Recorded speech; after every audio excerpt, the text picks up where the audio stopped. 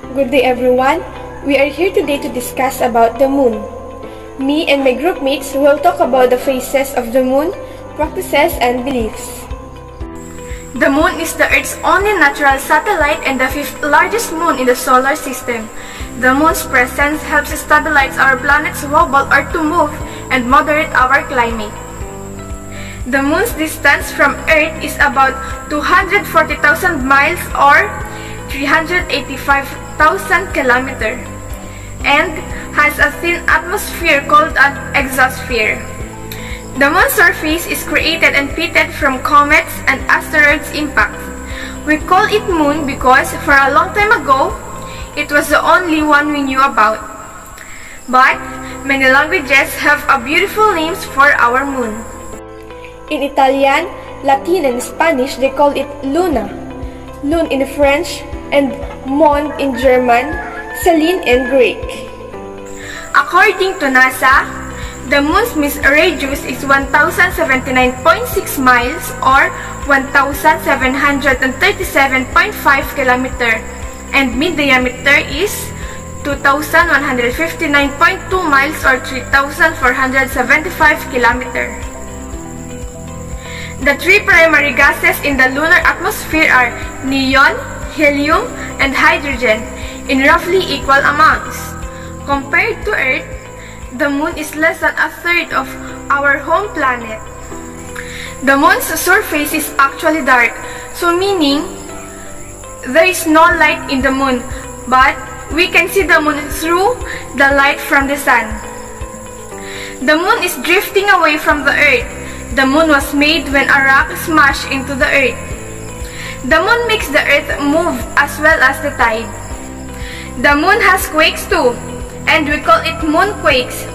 Quakes originating deep over 700 kilometers deep within the moon, caused by the stretching and relaxing of the gravitational pull between the Earth and the moon, the same force that drives our ocean tides.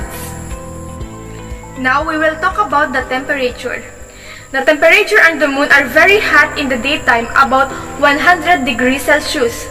And at night, the lunar surface will get very cold as negative 173 degrees Celsius. The wide variation is because Earth's moon has no atmosphere to hold in heat at night or prevent the surface from getting so hot during the daytime. A single day on the moon lasts about 28 Earth days, or meaning the lunar daytime is nearly 2 Earth weeks long. Neil Armstrong is the first man to walk on the moon on July 20, 1969. He was born in Wapakoneta, Ohio on August 5, 1930. He began his NASA career in Ohio. The moon phases. The moon is not only visible at night, we often see it during the day. So the only phases that cannot be seen in the day are the new moon and of course the full moon. From an astronomical perspective, the lunar cycle has 4 main phases and 4 intermediate phases. So let's take an in-depth look at each one of the moon phases and in order. So the cycle of the lunar phases begins with the new moon. So what's with the new moon? So the new moon is the only moment in the lunar cycle when we can witness a solar eclipse. So we witness na natin dito yung tinatawag na solar eclipse, and it is the only time that the moon is in between the sun and the earth. So we have also the next to the new moon, we have the waxing crescent moon. So at this stage, the moon appears to be less than 1/2 illuminated by direct sunlight, even though a fraction of its disk is increasingly lit by the sun. So it can be seen toward the southwest in the early evening as the moon starts to move eastward away from the sun. We begin to witness more of its sunlit side each night. So next to waxing crescent, we have the first quarter. So in first quarter, the moon is still between 1/4 and halfway through its cycle. So it is visible up high in the southern sky in the early evening. So the reason why it is called first quarter moon is that it is 1/4 of the way through the lunar month. We have the waxing gibbous. So what's with the waxing gibbous moon?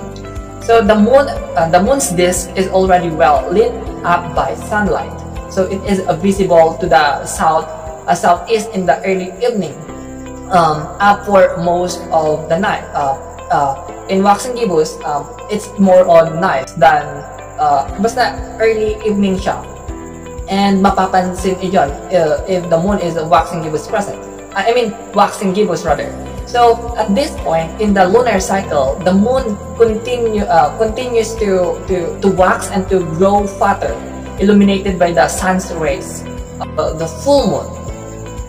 The full moon is that the full moon occurs when the moon is completely illuminated by direct sunlight. So the full moon occurs when the moon is completely illuminated by direct sunlight. At this point, the satellite lit up side is symmetrically facing the Earth. Visually speaking, it's the opposite effect of the new moon. So we can witness this. We can witness it. It rise and almost exactly at sunset and high in the sky around midnight. So the full moon stays visible all night and sets as the surf rises in the next morning day. 1/2 of the lunar month has been completed. So next we have the Waning Gibbous. So the Waning Gibbous, what's with the Waning Gibbous? At the Waning Gibbous, the Waning Gibbous moon, the moon is no longer fully illuminated. Hindi na siya full by direct sunlight. The last quarter. So this is the second to the last moon. I mean, this is the last quarter moon. The last quarter reveals one side of the moon's disk illuminated and other side in darkness. It's mirror of the first quarter phase and can be witnessed around midnight and then to the south after sunrise. The next last quarter we have the Waning Crescent. So in the Waning Crescent, the moon is this is the last phases, as we all know that. So ito siya, last phases of the lunar cycle. At this point, the moon is barely illuminated by the sun and only a fraction is lit up by direct sunlight. So it can be seen low to east before sunrise. The journey has been completed and a new moon is about to hide under the darkness of the night skies. So after all of these 8 phases of the moon, babalik na naman siya sa una at pagkatapos, and after that, matatapos and babalik ulit. So that's the phases of the moon. Next, beliefs of the moon. The moon, the largest and brightest object in the night sky, has long inspired curiosity and wonder. It appears at night, the time of sleep and dreaming that sometimes seems to approach the borders of death and the afterlife. So during nighttime, the moon is the brightest object in our sky. Moon makes Earth a more livable planet by moderating our home planets, rotating on its axis, leading to a relatively stable climate. Throughout history, in many different cultures, the moon in all its different phases and phases is symbolic. Here are some of the common beliefs surrounding the moon. They said, gazing too long at the full moon will bring out one's inner lunatic. That's because lunatic originally meant someone who went crazy with every phase of the moon. Most of people these days don't believe in moon cause insanity, but we still talk about lunatics. sometimes meaning clinically insane people. They also believe waxing of a new moon is the best time for sowing seeds, weddings, childbirth, new projects, and travels. Next, they also pointing at the new moon is a bad omen as it offends the man in the moon. Another is a waning moon is a bad time for births and weddings, but a good time for cutting hair, fingernails, trees, as everything cut this time will grow again. To sum it up, our beliefs about the moon is part of our tradition, which can be sometimes true or not. But as a Filipino who also believes in some of those beliefs about the moon, we still need to respect and give importance to the different beliefs that we have. Here are the practices of the moon. The moon has also been regarded as controlling menstruation.